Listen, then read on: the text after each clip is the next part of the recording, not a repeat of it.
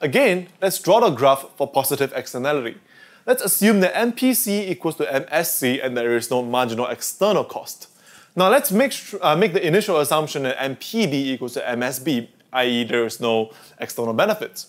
Under this condition, I will consume where MPB equals to MPC since I as an individual only considers private costs and benefits.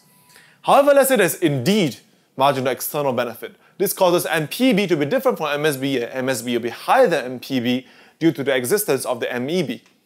Now, as an individual, I will consume where MPB equals to MPC at Q0. However, the socially optimum point is at Q1 where MSB is equal to MSB. And hence, society values the last unit of good consumed as much as it costs to produce it. Hence, there is a difference between the socially optimum point and where I'm consuming. I am actually under-consuming. Why? Because the consumer does not care about how much he contributes to the nation as a whole, he simply prefers to care only about his own benefits. Hence, he consumes at MPB equals to MPC, but society will be better off if he consumes at MSC equals to MSB. Hence, there is underconsumption. Let's analyze the welfare effects in the next checkpoint.